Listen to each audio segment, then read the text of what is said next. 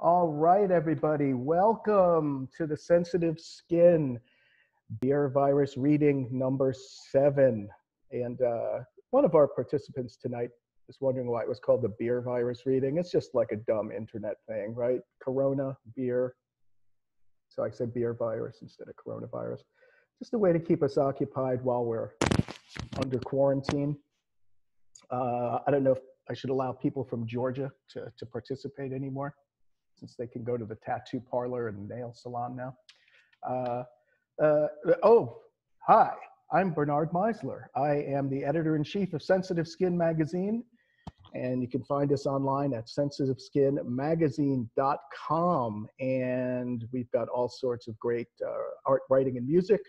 The folks who are participating tonight are all represented there, or will be very shortly. And we've been doing these for, well, once a week. So I guess this is week 7. You can find previous weeks on YouTube, SensitiveSkinTV, one word. And we've had some great readers. We had, I don't know, off the top of my head, Gerald Nicosia, Bob Holman, Sharon Mesmer, John Truss, Jeff Wright. Jeff Wright's right there. This is the weird thing about Zoom, by the way. I was hearing somebody saying like why Zoom is terrible. I was reading one of those articles, why Zoom is terrible. And it's like, well, yeah, but it's better than nothing. And it's better than a phone call, right?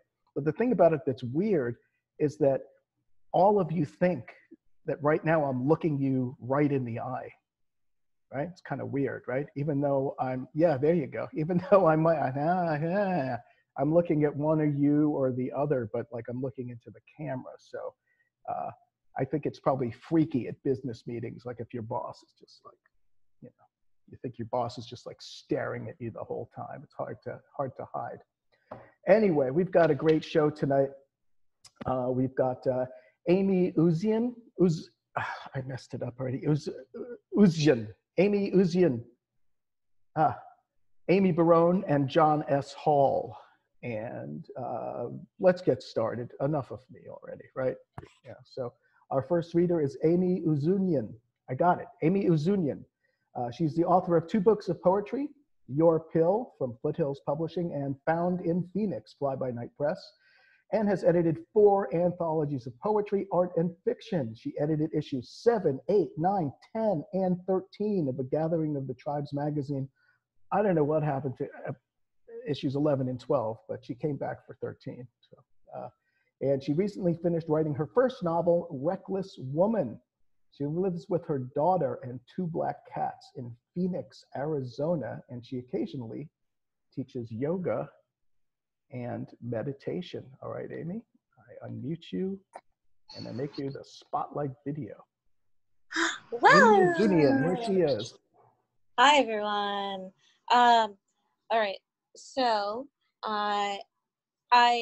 I'm doing this on my phone because my daughter is watching Daniel Tiger on my other computer. So I have 2 poems that I'm going to read from my last book, Found in Phoenix, and then I'm going to switch to my Google Docs on my phone, so you might not be able to see me. I don't know how this thing works exactly. I hope that's okay, Bernard.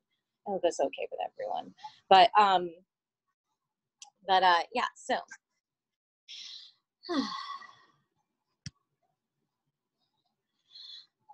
First poem I'll be reading is Hemingway's Revenge. Lost baby's left shoe, black patent leather, purchased from the children's place, with white sock that says Baby Gap tucked inside. Last seen on the Uptown Avenue A train platform. If found, please contact your drunken uncle. He's been waiting in a holding cell since last May and can't remember what it's like to climb into bed with a woman who smiles when she says his name.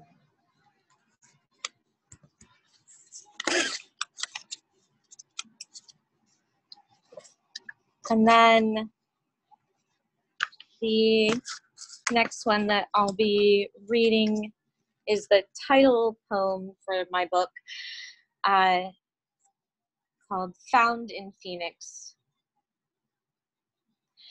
Shining through a cut piece of ghetto diamond where a non-human person speaks is a language.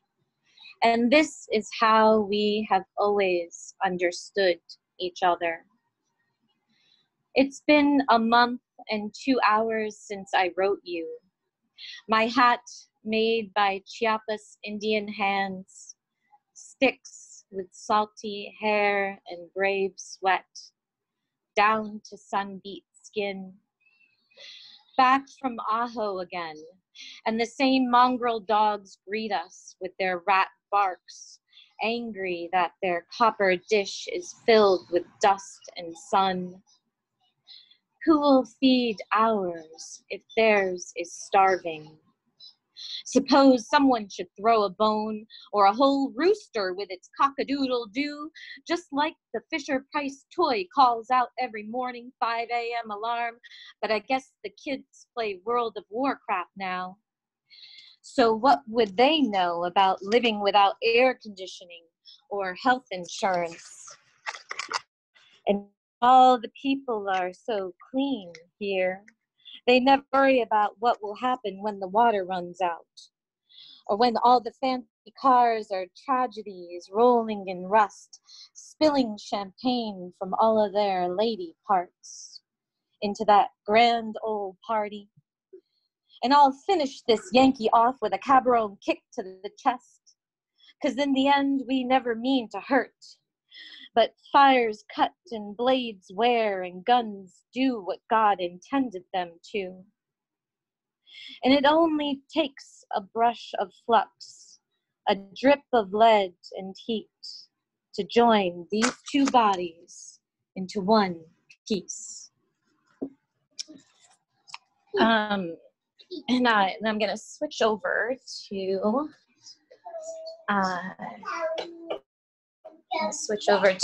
my Google Docs. Just a sec here.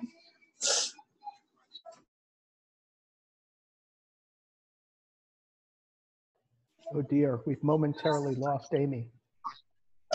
Do you see me, or do you hear me? I can hear you. Do you hear me? I see your profile Okay. picture. Yeah, I hope that's okay. It's kind of what I have to do here. Okay, fine. Go for it. Is that okay? Yeah. All right. It's called Storge. I can't tell if the universe sent me my daughter to teach me how to live with another human being all of the time, or if it was to test me on the many ways to escape from a 3-year-old when I don't want to share the last piece of Easter candy, while frantically whipping Barbie dolls into the toy box, hollering, "Put your dolls away," while stepping on accessories that are sharper than the comebacks she'll come up with around the time we all hope to elect America's version of Greta Thunberg. I'm hopeful that by then I'll have settled into this role of motherhood, and that I'll get to share with my daughter all the things she taught me so long ago.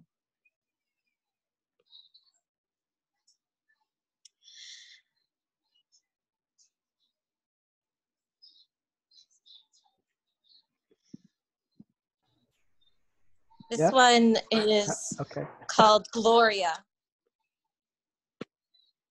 Gloria. I found out what I loved, and you waved your toddler fingers through a blade of glass, so green we both swore in pain.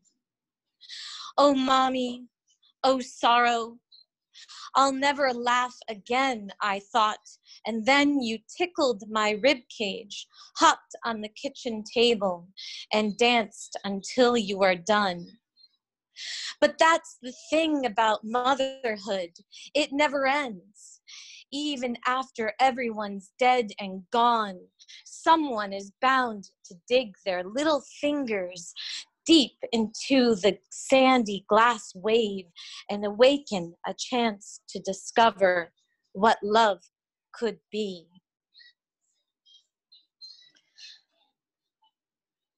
On a wire.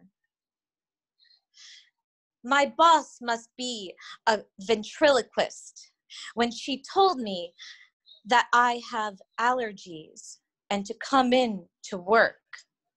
What I heard inside of the death rattle that was once a lullaby before a virus took over my lungs was class action lawsuit. No amount of money can bring a child back into her mother's arms. How far must I dig for shelter from the storm inside? My chest held the key to relief, and each door was a flower, blooming red spots on a map that was more blood than people, more dirge than song. It happened when I turned to you and said, "This is our purpose. This is how we right the wrong." How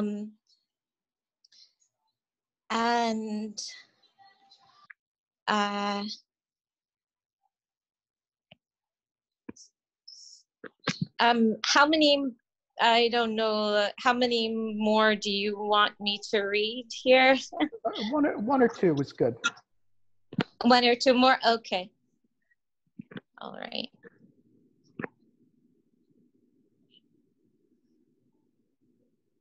All right. This one's called On the Show. And the show is a show on NPR. I'm not sure. I think it's like a local NPR kind of show. I'm not sure if everyone gets the show with Robin Young or if it's just Phoenix. I don't know. Anyway, it's called On the Show. Bet Robin Young wasn't expecting it when Mary Carr shared about the time when she was babysitting Etheridge Knight's kids and Galway Canal put her hand on his unit. It wasn't at the end of an interview on NPR about Carr's last book of poems. And suddenly, Carr started talking about rape acceptance culture. She said Canal put her hand on his unit and that she stood up and left the room. She didn't mention anything about Me Too or Weinstein or Matt Lauer or Dr. Larry Nassar. She just felt like it was important to point out that she had every right to stay in the room. Robin quickly ended the interview and thanked Mary for coming on the show. Mary was one of those rare ones who didn't say, "Thank you for having me." Instead, she replied, "You're welcome." And I'll do one more.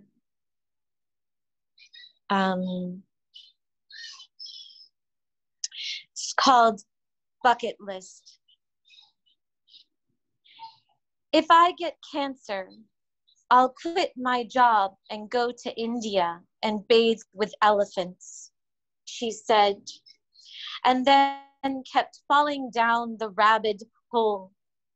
It was the right size and made for people who fake their way down the aisle to get a rose or a ring or a friend request. Don't wait for cancer to go to India, he said.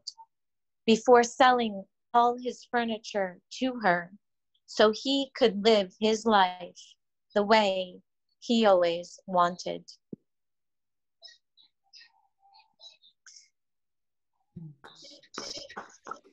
All I'm right. sorry that I wasn't able to show my face while reading a lot of those books. It's okay.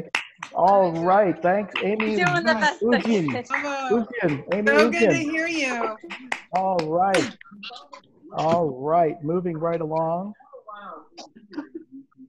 Our next reader is Amy Barone, and her latest poetry collection, We Became Summer, from New York Quarterly Books, was released in 2018.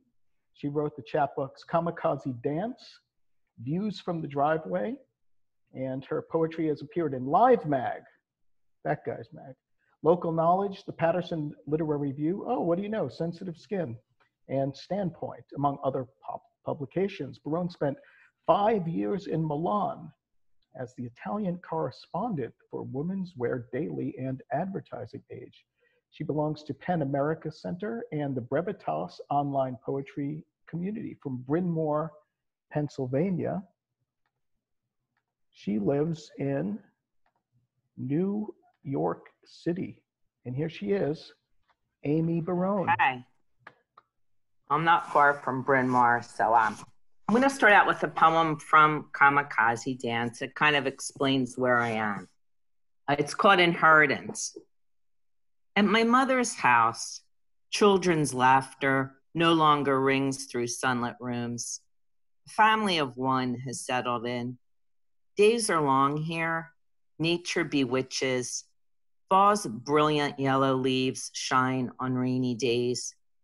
Barrenness of winter doesn't disappoint.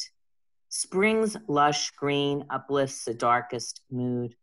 On muggy summer nights, crickets hold concerts that lull me to sleep. At my mother's house, I write mornings from my Haverford haven.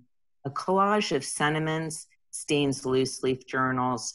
We're both now free from the familial thunder. In my mother's house, I finally have a vacation home, only 2 hours away, but far from the chiasso of New York City. At my mother's house, some nights I hear moaning, but it can't be her, for I see the shadow of her stunning smile everywhere there's beauty. At my mother's house, I wonder if she was ever lonely, although she knew all the neighbors, made new friends each year, many of whom I now call family. My mother adored her last home. The place she was happiest was not with my father. It was in his afterlife when she glowed the most.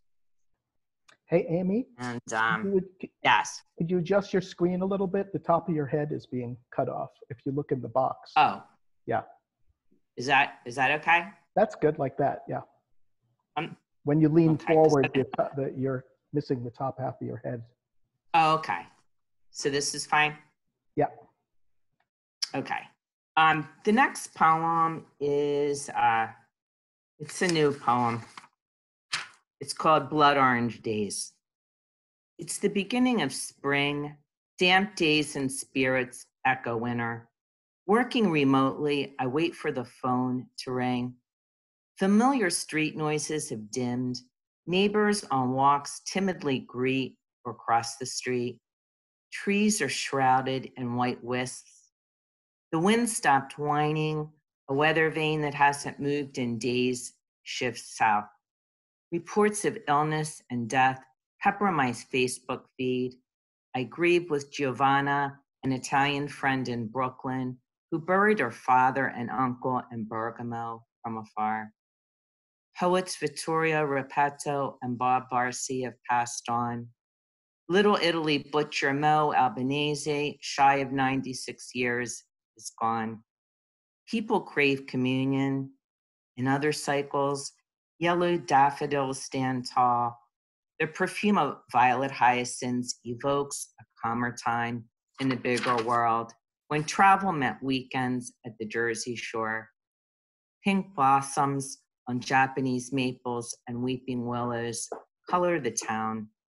The sun's shadow shelters leafless trees. A soul ambulance siren slices the piece. And I have a new manuscript that I'm shopping around. I'm in no hurry to publish it. It's called Defying Extinction, and I'll be reading several pieces from that. This is called Getting in Tune. Surviving takes practice. It took decades to know you were better off without them, though Italians are supposed to love family. Tunes tingle memory. Less can be best. Break rules. Tear down the walls of exile. Expel the darkness like bees do every spring. Build the queue.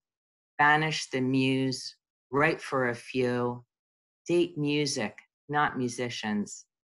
Tune in on you. And keeping with the theme of music, this is called Queen of Tone. Abigail Ibarra didn't live 9 lives. She stopped at 1.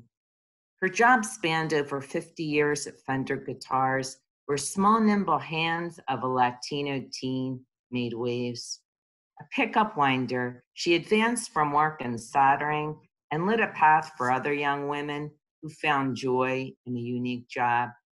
Striving for brilliance, her electric guitars mesmerized legions of fans and radicalized the sound of rock music. She drew demand from Jimi Hendrix, Joan Jett, Eric Clapton, who relied on her handcrafted pickups for their edgy sounds. A legacy with measure, they say she wound guitar wire that would have circled the world 16 times. And the next 2 poems are from my latest collection, We Became Summer, from New York Quarterly Books. This is from the music section. It's called Romance Chelsea Style. We met in our apartment building. Once I saw the sheathed guitar. I prayed he wasn't gay. Then he kissed me on the subway after our first date at Maxwell's. He kept a pad and pen in his pocket, an appendage to his heart. He spoke to me in melody, buried questions in verse. He turned me on to songwriters he idolized, Robin Hitchcock, Juliana Hatfield, Jane Siberry. On my birthday, he gave me a gift that will last forever, a nameless song that called me the brightest star. It took years to wean myself off him, much longer than it took him to quit the needle. And since Sunday is Mother's Day, happy Mother's Day to the moms out there. I'm going to read a poem inspired by my mother. It's called City on a River. What Chester made no longer makes Chester. Scott Paper, Ford Motor Company, left for sunnier climes.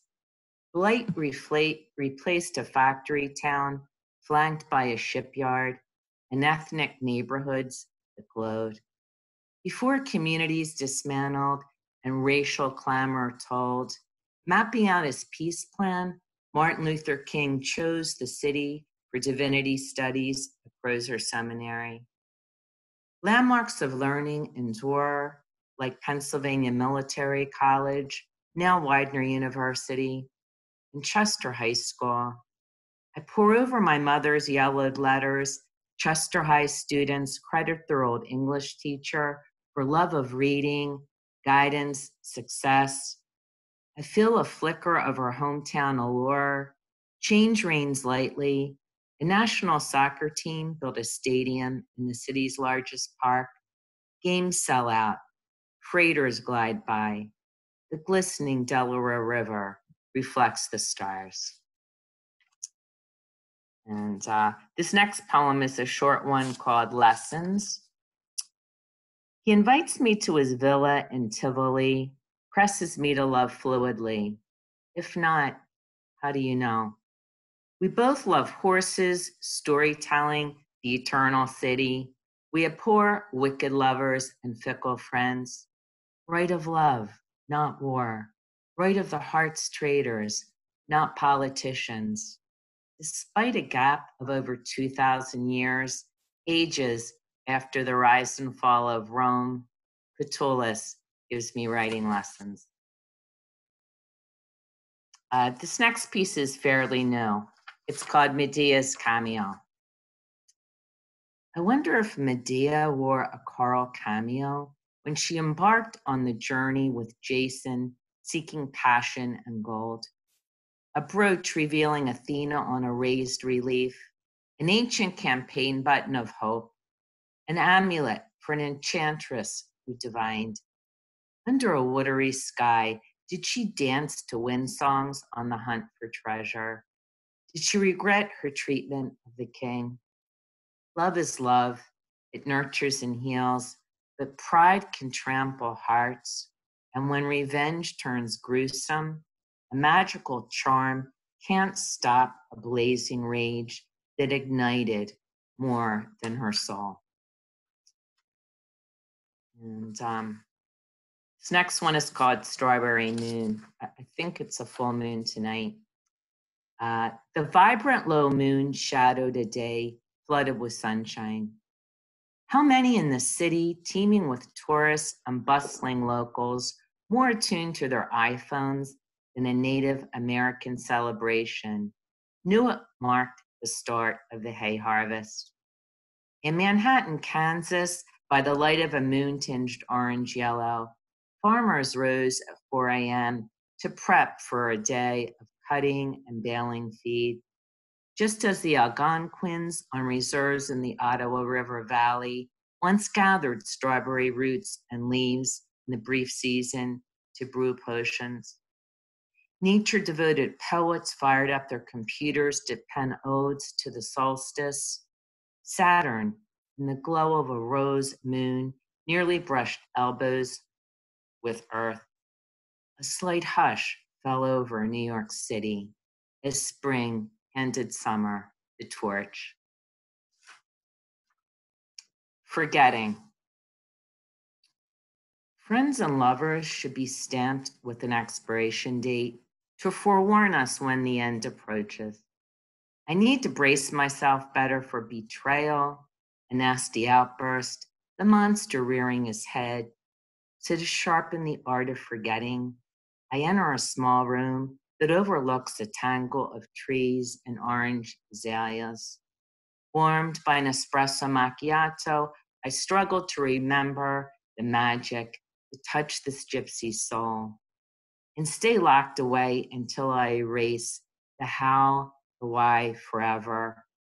Then I vow to take faith in the now and head to the river Lethe for a swim. I'm going to end with two poems. Again, thank you everyone for coming out. Thank you, Bernard. This next poem was featured with Sensitive Skin last year for Poetry Month. It's called Survivors. Cowhows reemerged on Bermuda's Nonsuch Island after a 300-year absence. They thrive amid native flora, wildlife, and limited access to man. Tangier Island in the middle of Chesapeake Bay supplies the world with soft-shell crab, where water defines life, where home and country matter.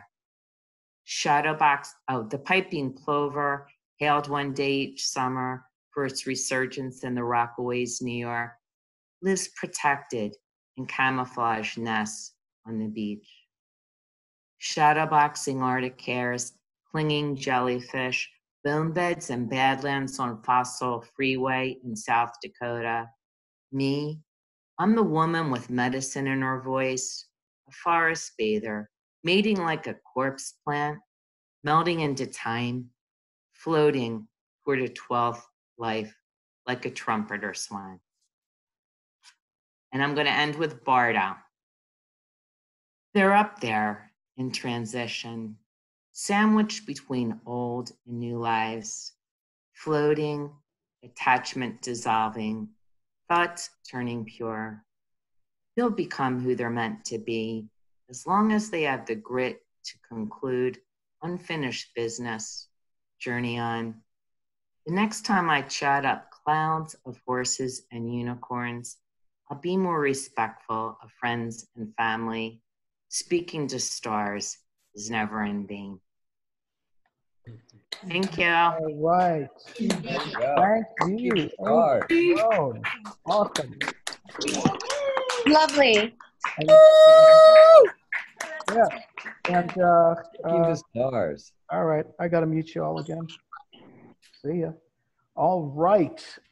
Oh, I forgot to wish everybody a happy Siete de Mayo today, by the way. And mil grazie, Amy. All right, our next reader. I hope he's ready. He was still working when we started. He's ready? Beautiful. All right. John S. Hall is a poet, spoken word artist, musician, if ukulele counts, and singer-songwriter. He has released numerous albums of various quality and popularity, including 9 albums of various incarnations of his band King Missile. He has appeared on Def Poetry Jam on HBO, the United States of Poetry on PBS, and by far the most impressive, on Beavis and Butthead on MTV. He's performed in Europe, New Zealand, Canada, and all over the United States. He's the author of a collection of poetry, Jesus Was Way Cool, and a self-help parody, Daily Negations. And I enjoy your videos of the Daily Negations on Facebook. You guys should check it out. Both of those are on Soft Skull Press. And more recently, over 100 unpublished children's stories. He served on the board of directors of the Poetry Project, St. Mark's Church from 2005 to 2016, and was its president for 3 years. All right. Without further ado, here is John S. Hall. Hi. So I didn't realize my introduction was so long. Today, I'm going to just limit myself to things I've written since last Sunday. So this was written on Sunday. This is the only thing I wrote on Sunday. I wrote it Sunday morning, and on Sunday evening, I got an email from the Satanic Temple asking me if I'd like to contribute on a regular basis to their newsletter. So I sent them this, because, you know, same day. And so this is going to appear in the next Satanic Temple newsletter. So I thought, Bernard, I hope this is okay. I'm going to just, you know, like how Amy had. So I'm just going to like hold up the devil card from the Crowley deck instead of, okay. So no, I'm not going to do that. Okay, the messenger. It has been said that God has created the heavens and the earth. It has been said so many, many times. It has also been said that God is dead and that there is no God and that there never was. It has been said that God is everything, that God is nothing, and that God is love. It has been said that there is a unity that connects all living and non-living things, connects everything that exists and does not exist, connects every idea ever imagined and everything that can't be imagined. There's a pile of stuff somewhere far away. It is among the many things that can never be imagined. None of us will ever imagine any of that stuff. There are so many things that are not among those things that can't be imagined, and more of them come into being every moment. A small child imagines a duck that speaks French to sandwiches. An old man imagines a voice from the mountains and the sea that sounds like lemonade and looks like lava. A mother of 3 imagines a government run entirely by God, not a caliphate, not a Judeo-Christian oligarchy, but rather a system where the governing entities sit around and wait for the word and then they implement the word. It is said that God is infinite, but since the infinite contains the finite, there must be aspects of God that are limited and bounded. All I know is I didn't write any of this. I woke up on Monday and it arrived in an email from God@God.God. I took it as a sign from God, of course. Don't blame me. I am only the messenger. Okay, and then this was written on Monday, May 4th. It's called The Novel Coronavirus. Here goes. Another beautiful fucking day. I hear birds. The traffic noise is calm and soothing. The sun is bright, but not oppressively so. The temperature is pleasant, but there are a million motherfuckers walking around without masks, so I will stay inside and catch up on my reading. I don't have to think of this as tragic. I can pretend it is last year when I spent many, many beautiful days indoors because I felt like staying in and binge watching something or reading a book. I will pretend that this is a choice that I'm making today. I will pretend that I am not afraid of catching the novel coronavirus. I will instead wonder why it is often referred to as the novel coronavirus. I will think about writing Coronavirus, the novel, but then decide not to because probably there are very many people already doing that. Okay, now we move on to Tuesday, where I was more prolific. I think I wrote, I wrote 2 things, it looks like, or 3. Okay, it looks like 2. This is called The Fairy Story. I stand before the wall impenetrable, seeking a way in, yearning for direction, a guide to the impossible, an intimate knowledge of the myth of syphilis. Desire guides me through a path that cuts through my interior and burrows down to the still pool of calm, the eye in the center of the storm. Who will challenge me is no longer the question. Rather, the question is, how will the wall fall? There is no question but that it will fall. In time, all things pass. Is what is needed merely an acute sense of timing? Or is something more required? The ability to stand outside of time, to swim in the waters of absolute infinities, to hold one's breath until everything disintegrates and reintegrates. I have no fucking clue. I'm making this all up. There is no escape. I remain here until the end, which will come in just another sentence or 2, as this has already grown tiresome, tedious, and trite. Does this child that has emerged from my fingertips feel a sense of abandonment or betrayal? Is there any sense or sentience in the emitted pixels? Perhaps the child knows more than the father and will take its revenge when I grow complacent. And I have already grown quite complacent. Enough of this indulgence. It is time for the fairy story. The fairy floated above the hut where lived a young mother in abject misery.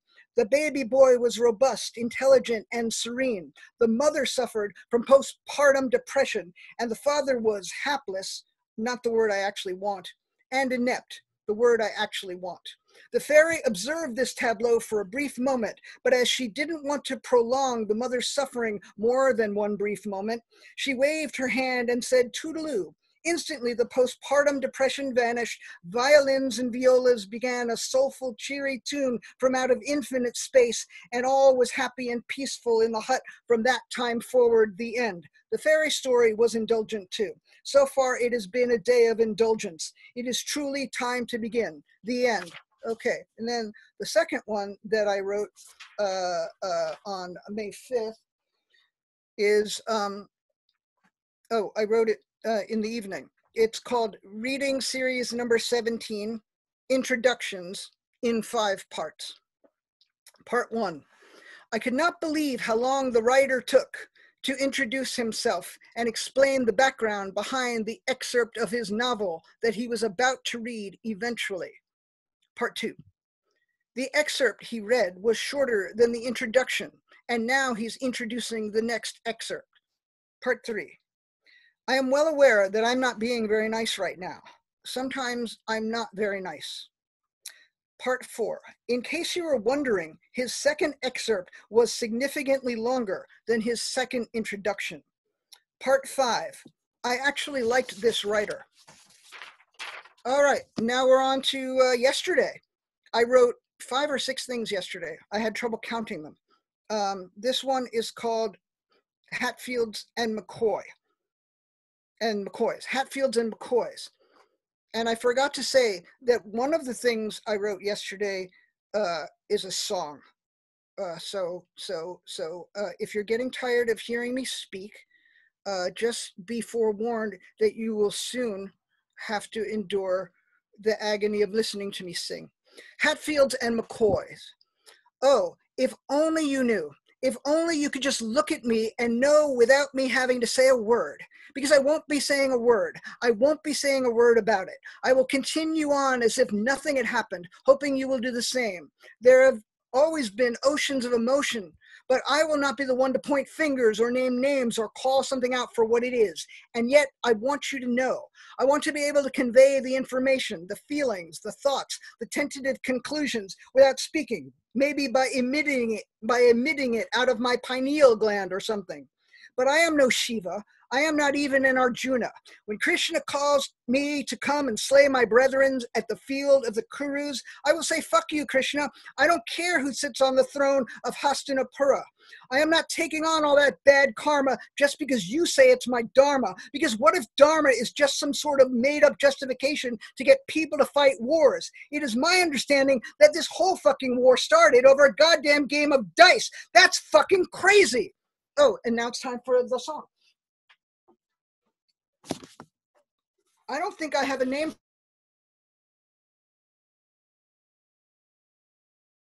We lost your audio, John. John, we lost your audio. Can't hear you. I can't hear you. John, can you hear me? There we go.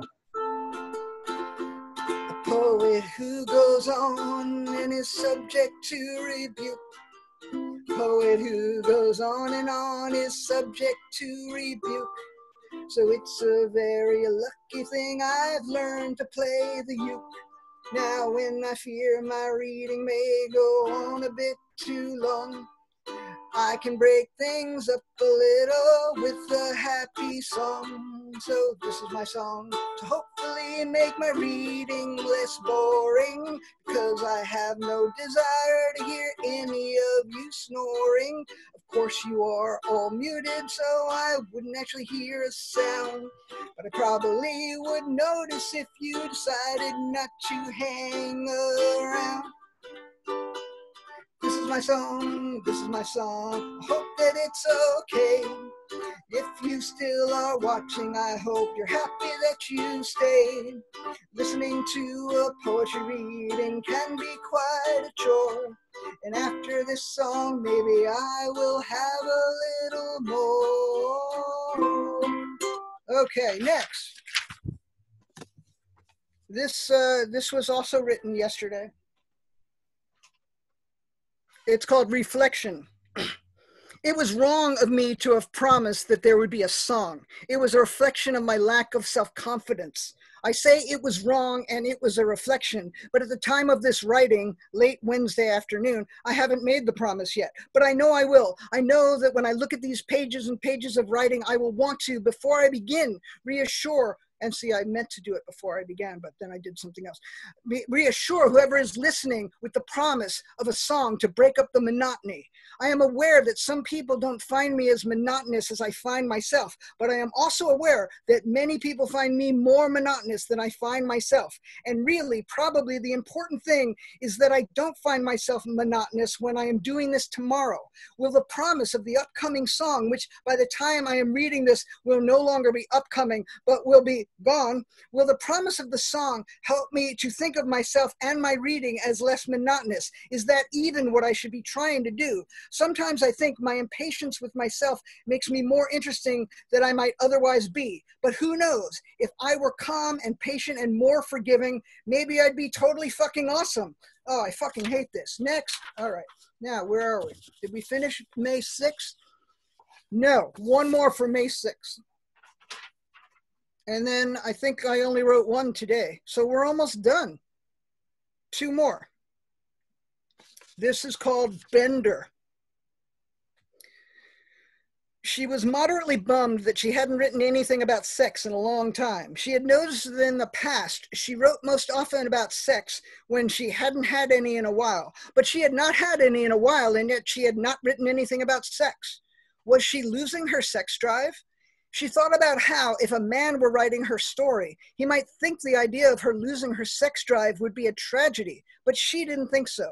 But she also didn't think she was losing her sex drive. Rather, she thought it had to be something else. She thought about the last time she had had sex. It hadn't been terrible, which was comforting to her. If she had to be heterosexual, and apparently she had to be, she was relieved to recall that some men actually did have some sense of what they were doing sexually.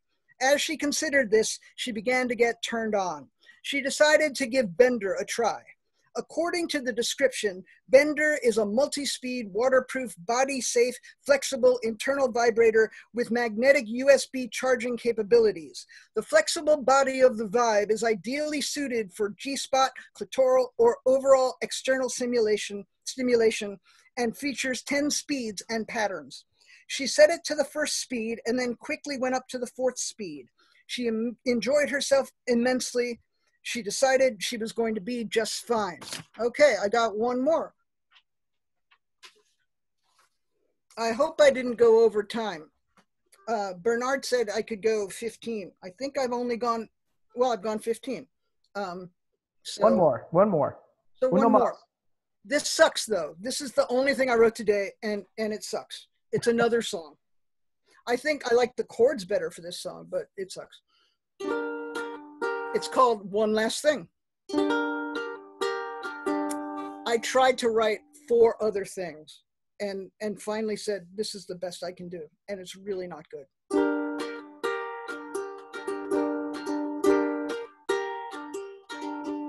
If I could just write one last thing, oh, what happiness that would bring. Something to speak or something to sing. I just want to write one last thing. The reading is but hours away. Baby, I've said all I can say. Sometimes inspiration is a bird on the wing. I just want to write one last thing. One last thing, and hopefully it's okay. One last thing, then I can go on with my day. One last thing, if I can find the power. One last thing, then I can take a shower. This is the 4th time today I've tried to write. I'm out of time now, gotta give up the fight. Thank you for listening to me speak and sing. I hope you enjoyed my one last thing. Thank you, Bernard, for asking me and inspiring me to write so much stuff. Thanks, John. Go, John. Thanks, John. That's all. Yeah, thanks so much to Amy Ouzoonian awesome. and Amy Barone. Thank you, Bernard. Thank you. Thanks. All Sorry, right. I apologize if I can speak for Bernard. Thank you so much. Well, thank you all. I'm going to mute you all for one more quick second here. Here, if you want to support us, here, buy a copy of this. It's on Amazon and it's on sale. It's only like $13 now for some reason. And it's like there's all sorts of goodness in here.